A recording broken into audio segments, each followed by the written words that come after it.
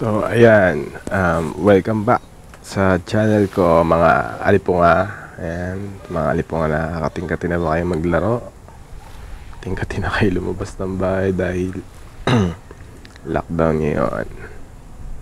So ito yung next vlog ko is continuation lang to ng sa Aboriginal Island. So makapansin nyo, alas walang nagbago sa health ko mula nung napatay natin yung hipo.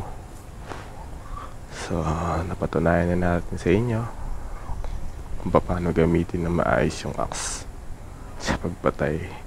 So huwag kayong naniniwala dito sa mga sinasabi ng mga ayan, that does not look very strong. Ito, yes, it's a bit trash but it works way better than bare hand. Sabi-sabi na yan. Kaya magpapaniwala dyan, yung mga bull yung mga naglagay niyan. So kagaya ng sinabi ko sa nakaraang vlog, isusunod natin yung leon. So today I'm gonna show you guys how to use a pet. So, ano ba yung paraan paggamit ng pet. So how to use a pet on hunting. For example, itong ogag na layo na to. Ayan o, nakikita nyo ba yan? Ha? Okay, so first is go find a pet, a better pet na makakapatay na kumbaga mas superior kaysa sa kahit anumang hayop na gusto nyo patayin. For example, this one, lion. So kaya napag-desisyonan ko na ipet ko yung hippo kasi that hippo is talagang malaki ng damage niya. Okay, kung compare nyo dito sa rhino na puro charge lang ginagawa niya. Pero pwede naman sabay gamitin yan, guys. Pwede naman sabay gawing pet yan. Isang pan charge then isang pan damage. Okay, so mamaya ako papakita sa inyo yung sabay. Pakita ko muna sa inyo kung paano gamitin yung hippo. Okay, so when you tap the pet, may tatlo dyan. Okay, so kung ano yung nakasulat dyan, that means yan yung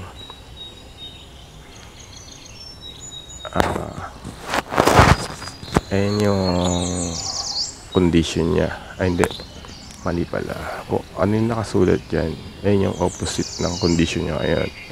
Okay, so nakalagay dyan stay, but then pag lumayo ako is gonna follow me, right? Tama. Okay, so pag nakalagay stay, ibig sabihin he is following you. Pag nakalagay niya na aggressive, ibig sabihin he's not aggressive, it's just the opposite. Okay, so that's yan. So naka-default na siya, it means na aggressive na siya. Okay, tapos ito stay, naka-follow siya. Ayan o, follow. Okay, so he's following me at the same time he's aggressive. That means lahat ng mahawakan niya, matabihan niya, papatayin niya. Kahit ako, even me. Okay, so let's play some axe. Okay, sinira ko pala yung axe ko, so I'm gonna build another one. Okay, so mapapansin nyo guys, bakit puro axe lang ginagamit ko sa pagpatay ng hayop? It's just because it's easy to build an axe. Can you see? It only needs 2 plain stone, 4 sticks, and a 1 rope, and you can have a pet.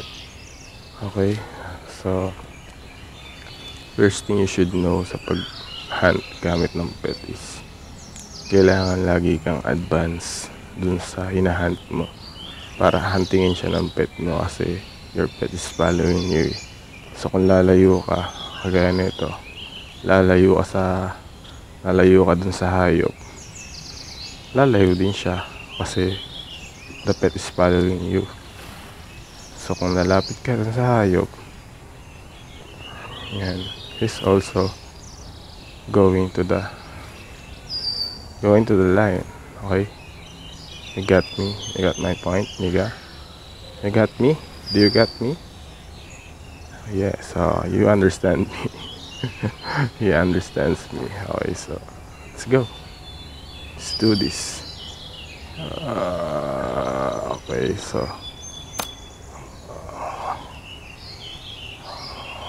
hey, come on. Fight him. Pero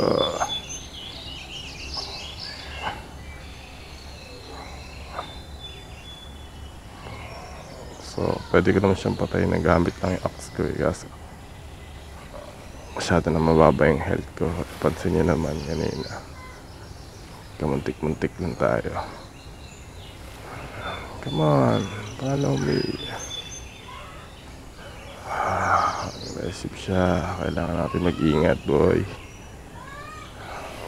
Mabilis yung liyan.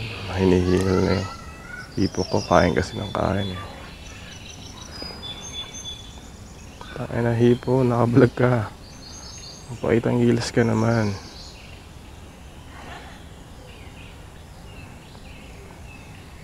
Masyadong mabilis yung liyan. Na-overpowered niya yung hipo ko through speed.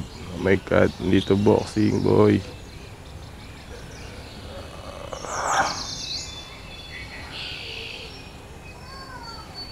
Yun mo. Manggigigil na ako, boy. Halika na.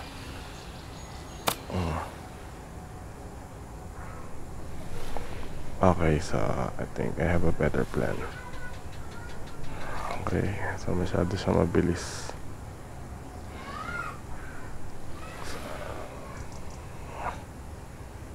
So, tumatakbo siya kapag malapit sa hipo, so I'm gonna keep on punching him. Keep on attacking. Fight. Wow, fuck, shit. Agad siya, man. You hear that? Tagusan kang buto.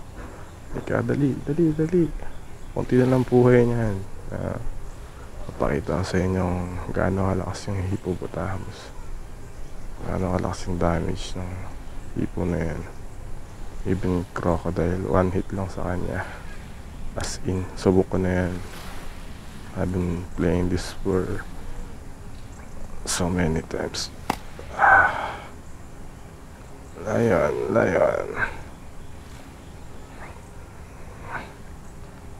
So, sorry lion ha, hindi na kita uhuling kasi marami akong lion sa bahay eh. Oh shit. Oh my god. You kill it. No, you kill it.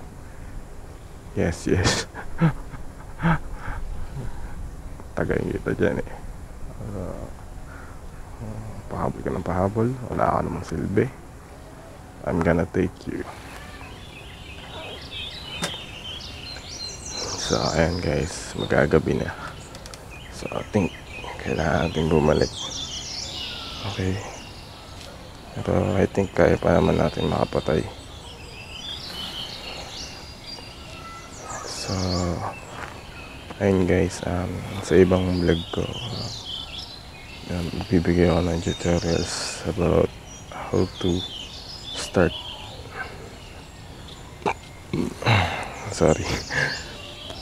how to start in an island.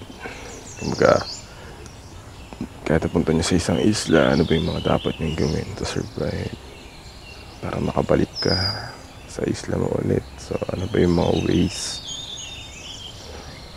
Okay, so itong vlog na to is credits to sa Aboriginal Island. Okay, sa isa pa pala, hindi ko sabi sa inyo, like this.